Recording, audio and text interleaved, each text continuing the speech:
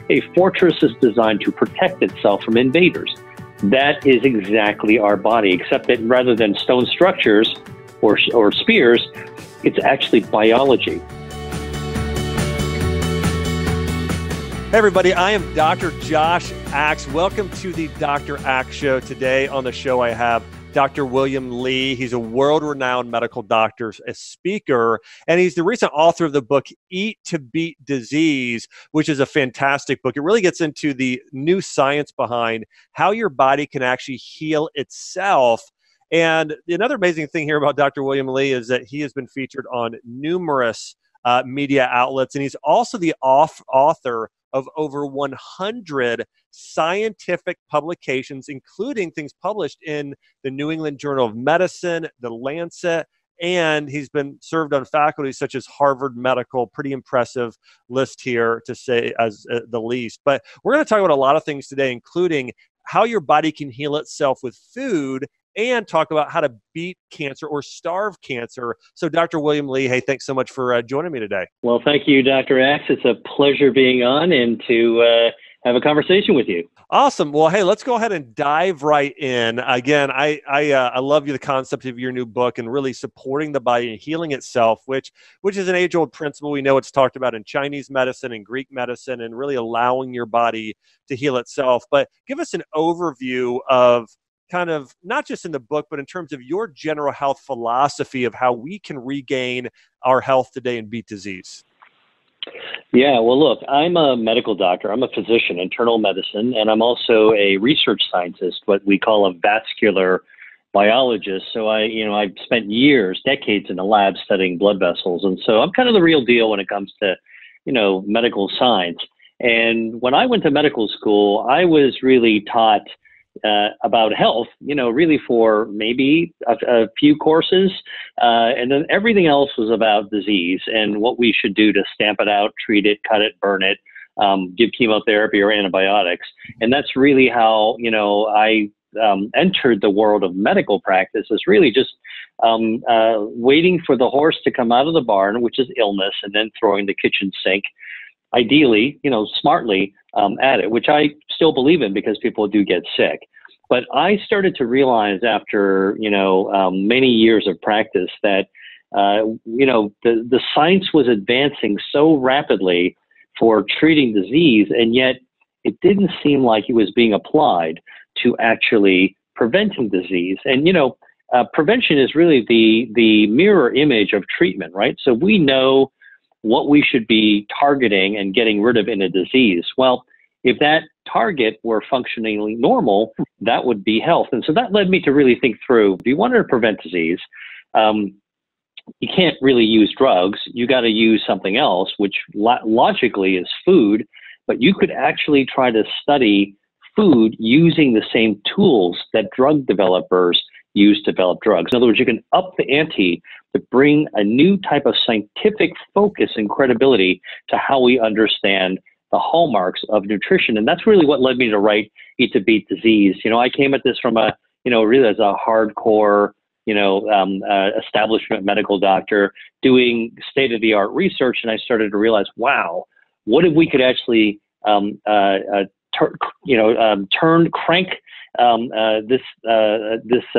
these tools to really look at food instead of drugs. And that's really what brings us right to the conversation that everyone's having today, which is food as medicine.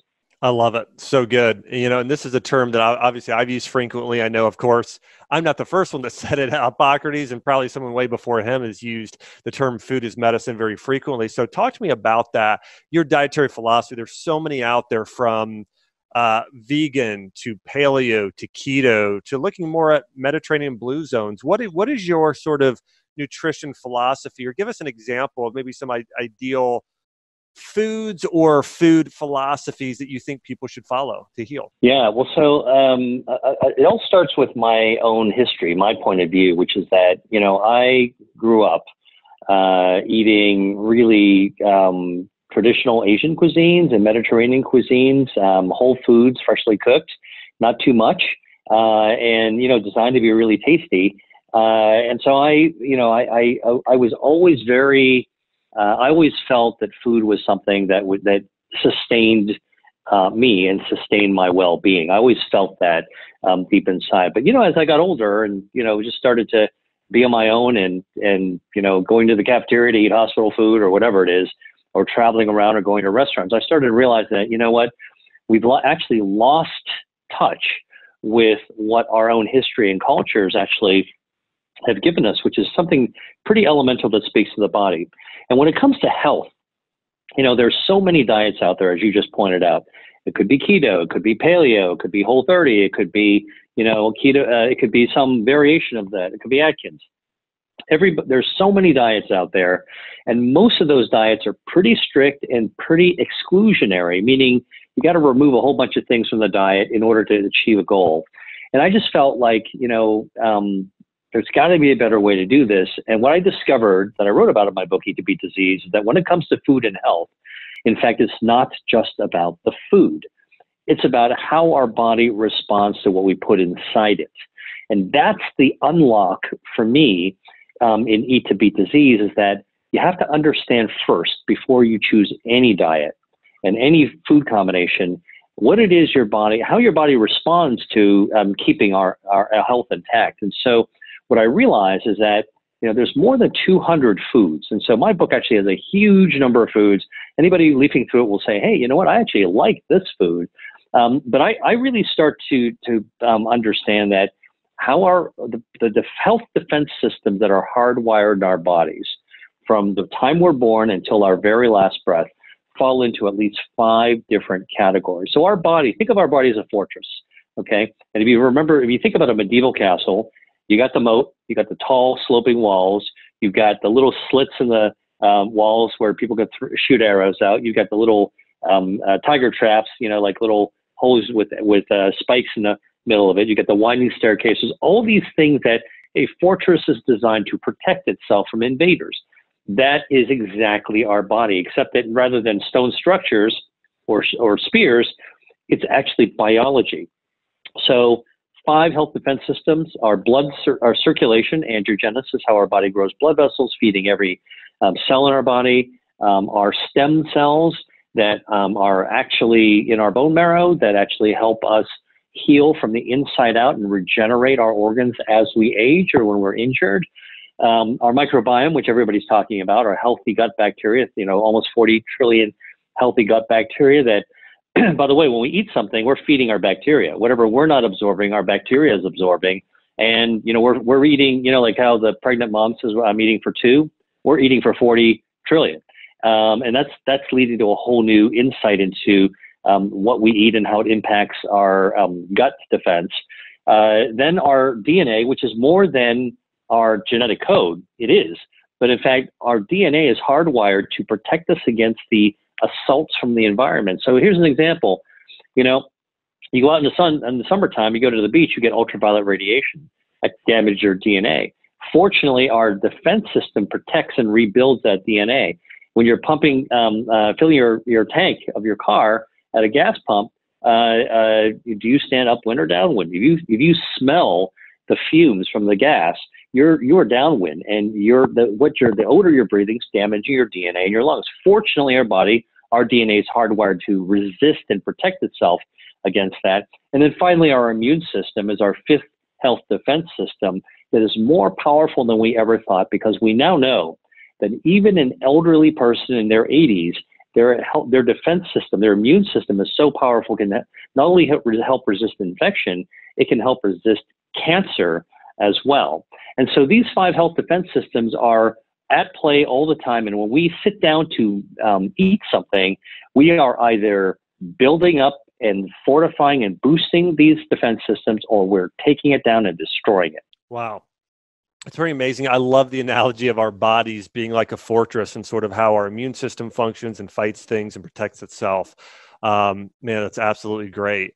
So as we've talked about this in terms of the diet, can you give us some specifics on what are some of these foods? So for the everyday person, what would a diet look like for breakfast? And I know it's going to vary from person to person, but what are the big things that, hey, we've got to get out of our diet? And what are some things that you would say, hey, these are definites that most people should have? Right. Well, so everybody who thinks about food and health according to the traditional ways that have been sort of everywhere for the last few decades, it's about what program should I get into and what things should I cut out and what do I need to eat every single day. Well, here's the news flash, which is good news, which is that there's no one size fits all. It's all about our individual preference, what our bodies seek, what we enjoy.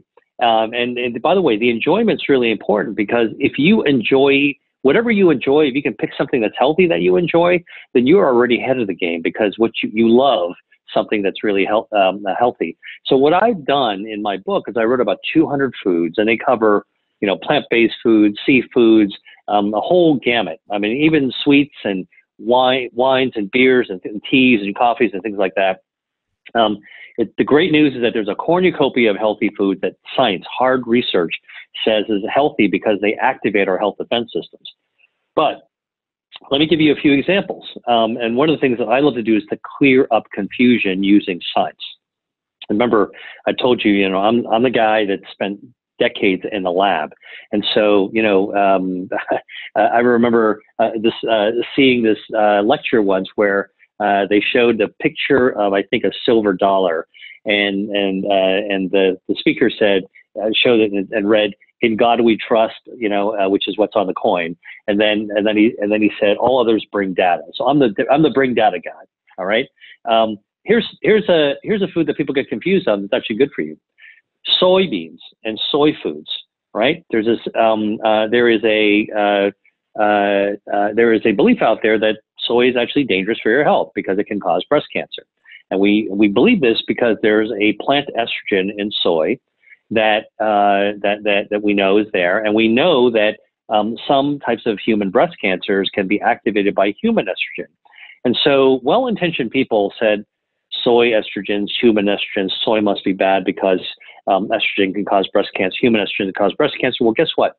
If you're a scientist and you look at soy plant estrogen versus human estrogen, they don't look anything alike. And it turns out that the science shows us that plant estrogens actually can counter the effects of human estrogens. So they actually block human estrogens, almost like a drug does. And so then the question is, if soy isn't dangerous, what's the proof in the pudding? You got to really show it to me. Well, there's a study of 5,000 women who already have breast cancer, and it was studied that those women with breast cancer who actually ate more soy had better survival. They had about a 30% reduced risk of dying from breast cancer. And those who ate more soy were able to decrease their risk of having the cancer come back. Now, how much soy do you need? Well, from that kind of study, it's about 10 grams of soy protein a day, which is about the amount in 1 cup of soy milk. So these are easily achievable quantities. And this is, like if you had to study food as medicine and you wore kind of like your hat, which was like a drug developer hat or biotech hat, or just like a hardcore scientist hat, this is how you would break down a drug, only it comes from nature. And this is an example of one: soybeans. Soybeans, soy foods, tofu, soy yogurt, soy cheese. There's a whole series of diverse soy foods. It's just one example of about 200. Another example would be tomatoes, right? So there's this, a lot of people out there saying, well, tomatoes are harmful because they're related to the nightshade plant. Well, history, it's important to understand the history of that. When the first European explorers brought back tomatoes from South America, the Europeans who looked at this, oddly colored fruit with funky leaves tried to match the leaves, and it kind of matched the nightshade family. So that's how it got thrown into that basket, nightshade. But in fact, tomatoes don't have any of the poisons of nightshade. And in fact, there is a really important natural chemical called lycopene, which is present in a tomato. Now, you can have lycopene as a supplement, but it turns out that lycopene in tomato has been studied.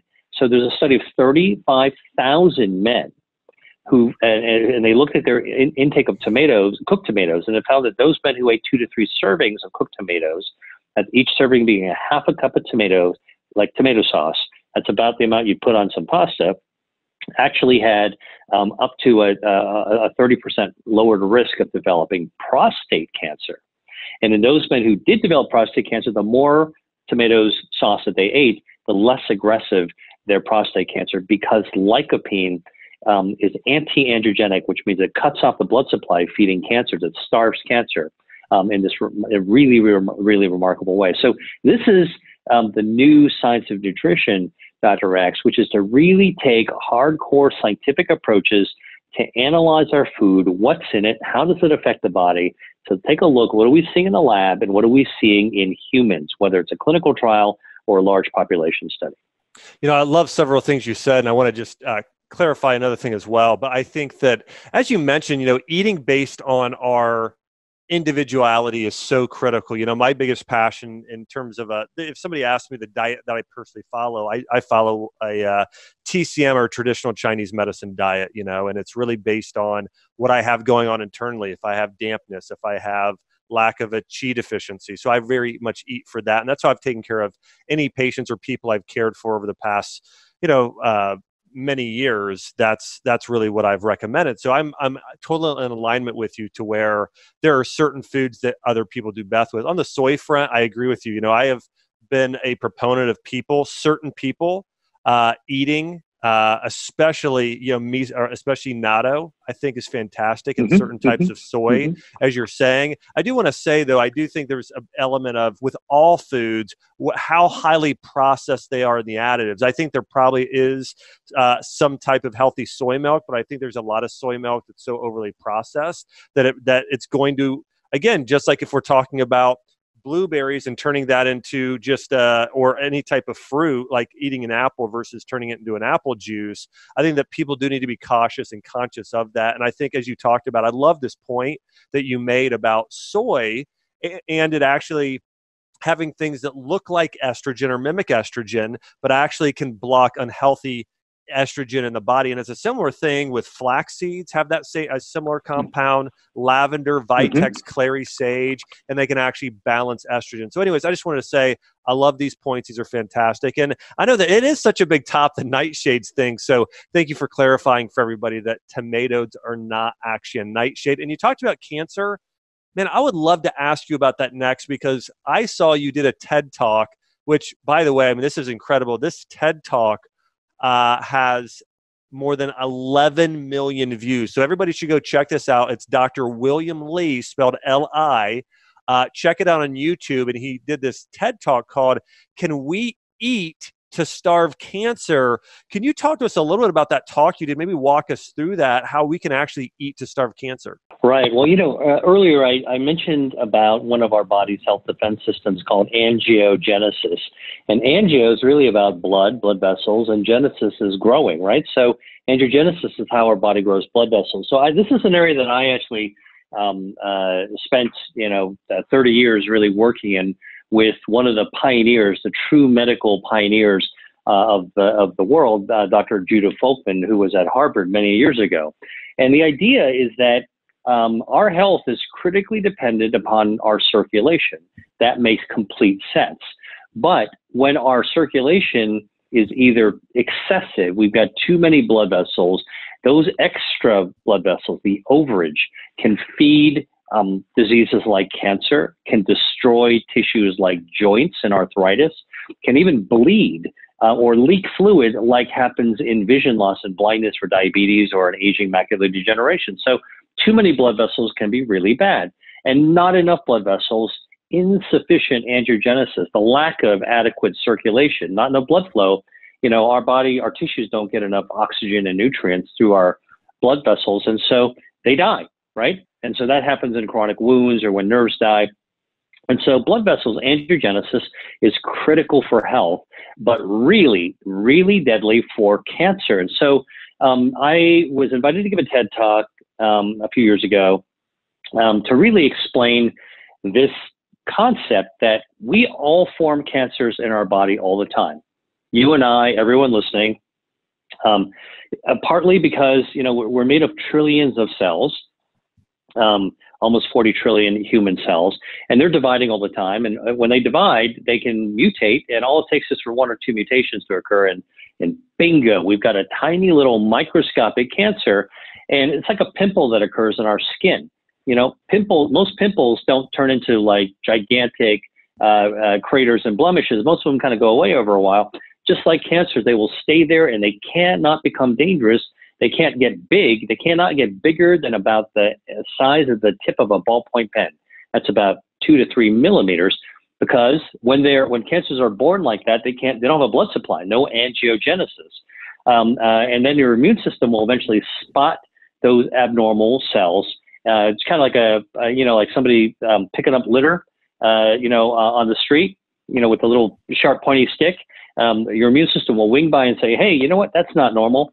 Pop a spear through it, take it and throw it out to the trash, and no more cancer. That happens every single day in our bodies.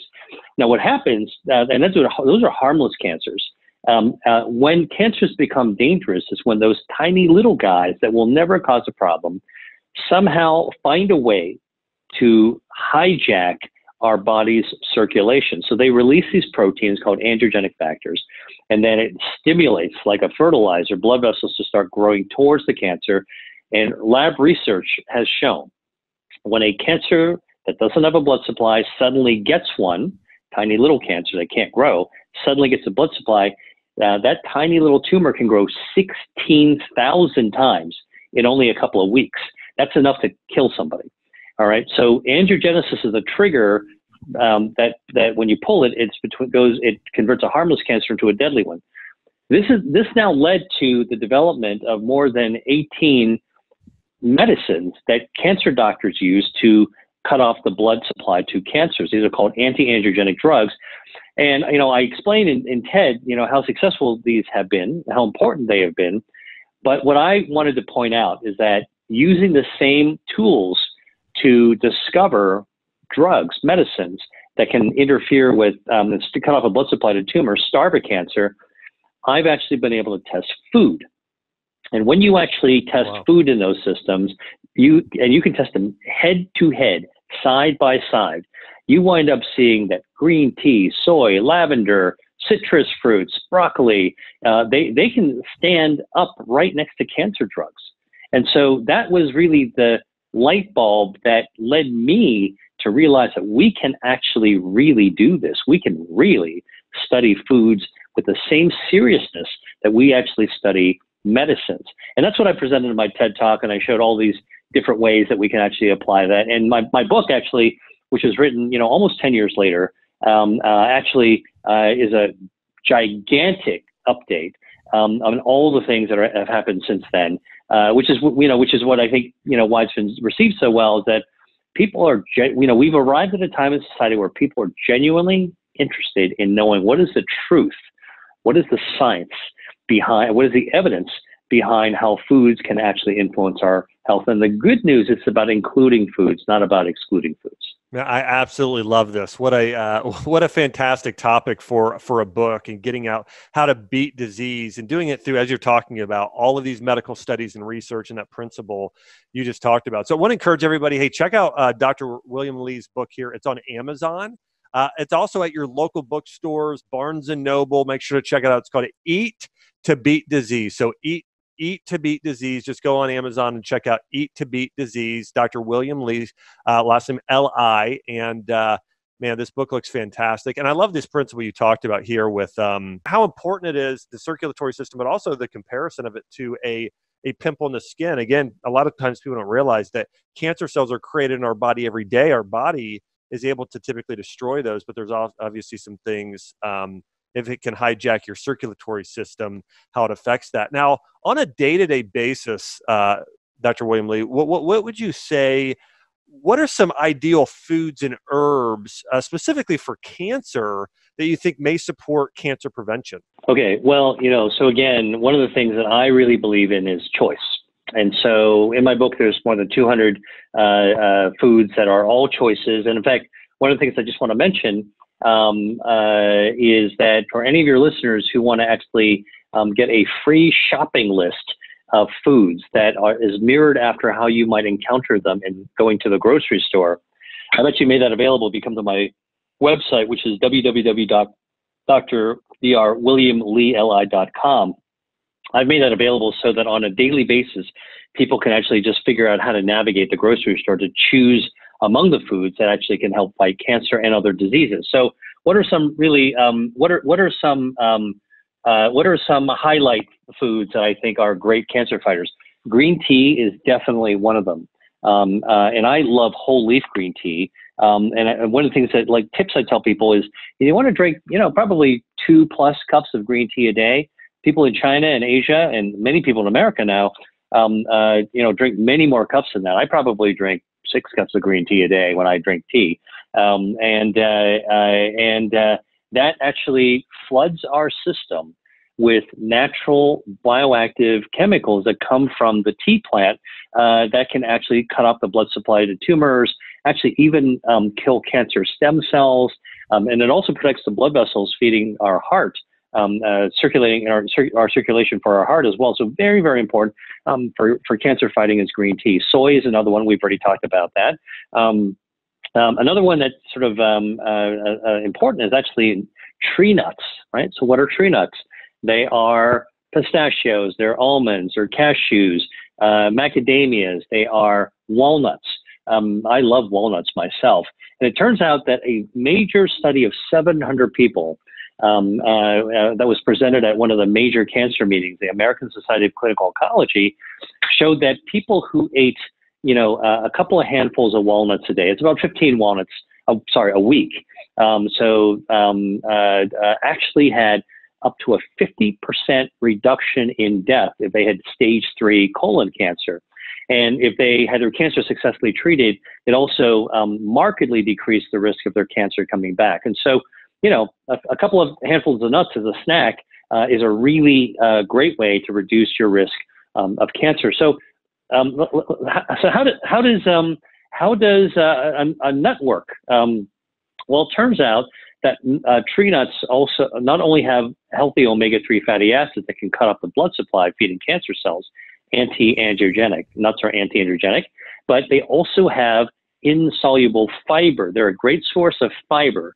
So when we eat a nut and we swallow it, the oil gets, the good omega-3s get absorbed in our bloodstream. But then the fiber, and everybody knows nuts kind of, have this fiber C stuff.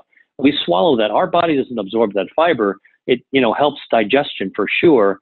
But what we don't actually absorb in our digestion, which is this insoluble fiber, feeds our microbiome, the health defense system, and it activates our immune system.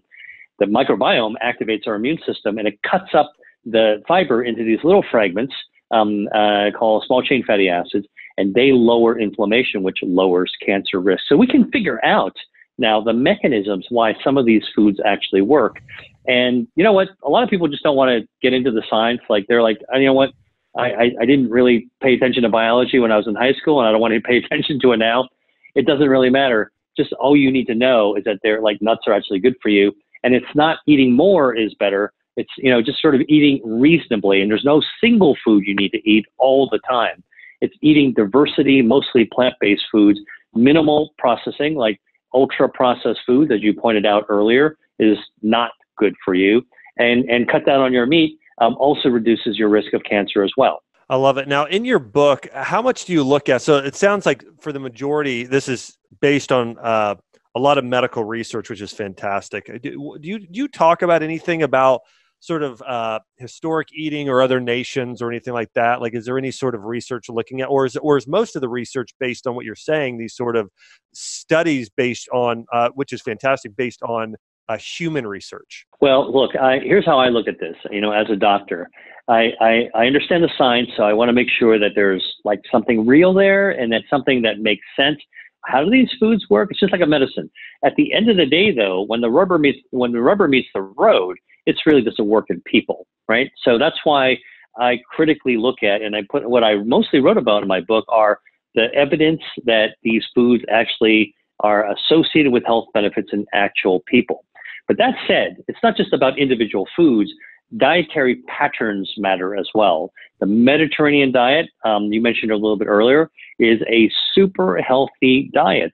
Anybody who's been to the Mediterranean knows that it's largely plant-based. I mean, vegetables are the centerpiece for most Mediterranean foods, and freshly cooked and cooked in ways that actually reduce the processing. They'll put a lot of stuff in it. It's really just fresh food and diversity across different food groups. Vegetables tend to be seasonal. You add garlic to it. You add herbs like rosemary and thyme and basil.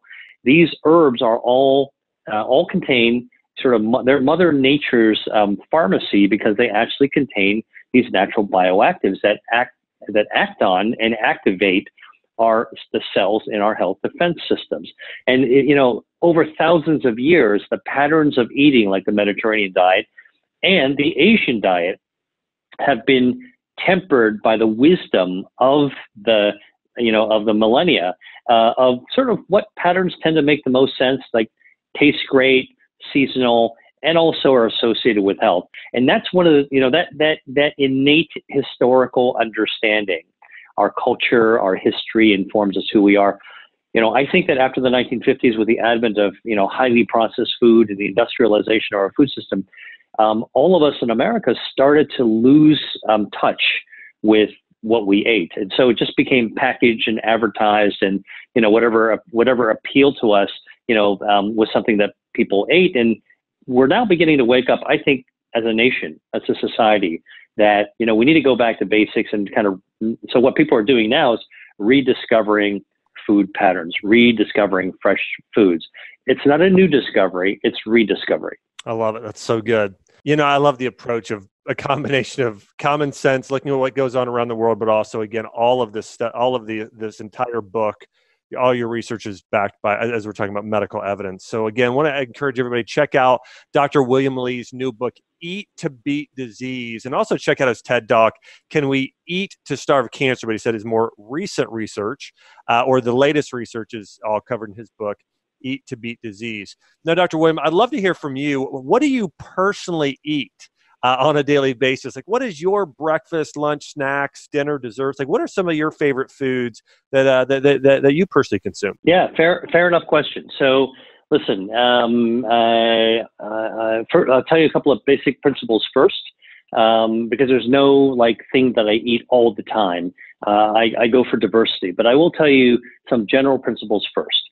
I try to minimize the amount of meat that I eat. I'm not a vegan, and I will eat meat occasionally, but I minimize it. And when I wake up in the morning, the first thing I do is I will reach for either green tea or I will reach for coffee. Coffee contains caffeic acid, chlorogenic acid, all these natural bioactives that are amazingly healthy for you. They increase your telomeres, which slows down cellular aging.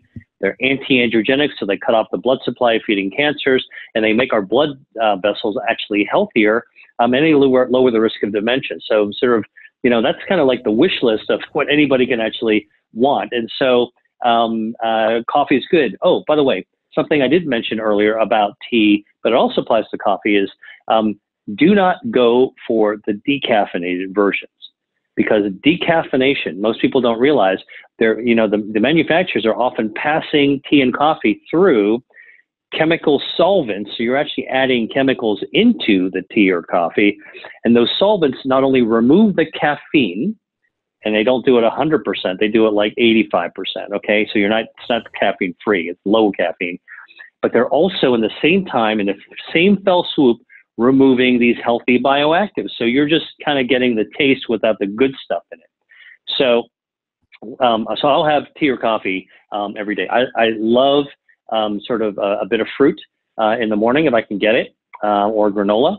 And then I tend to eat pretty lightly in the morning myself, and that's enough for me to kind of get me going to my next thing. Lunch to me is varied because I have a kind of a crazy schedule, and but I will always try to do something plant-based whenever I can get my hands on it. If I don't see anything that really appeals to me or that I think is healthy, occasionally I'll skip lunch. And if you skip lunch, a few times a week, by the way, you are actually doing fasting. You're effectively restricting your calories, which we know actually cuts off the blood supply feeding cancers. It helps your body manage blood sugars better, reboots your immune system, helps your stem cells regenerate in your body, and it's sort of like on that kind of ketogenic path, although it obviously doesn't cause ketogenesis. But I don't mind that. So I'll try to eat a healthy lunch. But if I don't see anything that I feel like eating, I won't. I'm okay skipping lunch a few times a week. And then for dinner, when I actually sit down for a meal or I go to a restaurant, by the way, here's a little trick that I use. When I'm looking at choices, I will build my dinner meal, my main meal, around a vegetable. I'll look at the vegetable first, and then I'll build things around it to make up my meal. And if I happen to be, thinking about anything with meat, that becomes the condiment as opposed to the main. And I would just pick at it as opposed to doing it. Think about a salad, right? Like I don't know. I'm trying to think about like a Caesar salad, right? Mostly vegetables, some tomatoes and carrots and other good things. And oh, you know what? There might be a little egg in it, and some people cut up some chicken or whatever it is, or tuna or anchovies, and like that's my whole philosophy. Like every meal that I prepare, I use that kind of Caesar salad mentality, minus the the heavy dressing, by the way. And that's I think that's a navigational tip I might tell your listeners to use. Think about a Caesar salad, which is mostly vegetables, and then you're adding stuff to it to make it taste good. Man, I love this. It's fantastic. It's a great way to put it. I mean, I think for a lot of people, the meat is the center versus where you're saying, hey, let's go vegetable heavies, vegetable first, and have the meat as more of the side dish, which I think is great advice for a lot of people, especially as we're talking about beating cancer naturally. It's so good. Well, Dr. William Lee, I want to say any last words of advice for people. Let's say somebody is saying, okay, I've got a health concern, I've got a health issue. Where do I start? Where are some things I can start doing today? Or if there's one big thing or two big things, what's something somebody can do starting right now?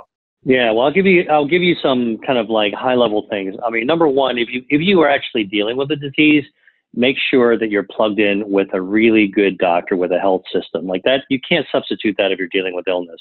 Number one, because you can't eat most diseases away. You got to deal with it. Number two, but the health system is really only what you do when you go to the doctor's office or the hospital. Everything else about healthcare happens in your home every day between doctor's office visits. And that's what's missing in our healthcare system. So what I would say is, the second thing that you can do is like take charge. It's kind of like raising kids or having a dog. You got to take care of it yourself. So that's where you can actually make good food choices. When you make a food choice, it's not about extreme. It's actually about reasonableness. But when you're making a food choice, what I would say is think about how your body defends itself against the disease that you have. And so in my book, I talk about inflammation and autoimmune diseases and cancer and cardiovascular disease and obesity and diabetes and dementia. I mean, all the things that we're all, kind of afraid of and struggling with and, are trying to minimize our risks for. It's all in the book, foods that you can actually choose to combat that. So, explore that idea by understanding what you're afraid of, and then choose from, this cornucopia, this like long list of foods that can be good. But I will tell you some other general rules. Look, don't stress about your diet. Do not make, because stress actually makes every disease worse. You got a heart disease, stress about what you eat makes your blood pressure go up, which is worse for your heart. If you've got cancer, stress actually makes a tumor grow faster, by the way, because it suppresses your immune system and it causes blood vessels to actually grow to feed the cancer. When you're stressed, you actually change your microbiome, which is trying to lower inflammation in your body. So there's nothing good about being stressed about your diet. And if there's one thing that I actually really want your listeners and my readers to understand is that, look, if you actually are comfortable about thinking about how your body normally defends itself against disease, like how it tries to stay healthy, and you feed those defenses, you don't have to stress because you can choose from a lot of different kinds of food. And I think that actually is really the secret to lowering your stress is you can choose wisely and start with the things that you already enjoy. Man, I absolutely love it. I love too that you're meeting people where they're at with this diet as well. And so you're removing some of the complexity and saying, hey, here's a giant list of 200 things that you can eat that can help your body get in that position where it can heal itself. I want to encourage you guys, check out Dr. William Lee's new book. It's called Eat to Beat Disease. You can find it at Amazon, Barnes & Noble, and local bookstores all across the country. And I want to say, Dr. William Lee, hey, thanks so much for joining me on the show today. Well, thank you, Dr. Axe. It's a pleasure speaking with you. I really enjoyed it. Awesome. Hey, thanks again. Hey, thanks everybody for listening. Check out the new book, Eat to Beat Disease, and I'll see you next week. This podcast is for information purposes only. Statements and views expressed in this podcast are not medical advice and have not been evaluated by the Food and Drug Administration. Opinions of guests are their own, and this podcast does not endorse or accept responsibility for statements made by guests. In some cases, individuals on this podcast may have a direct or indirect financial interest in products or services referred to herein.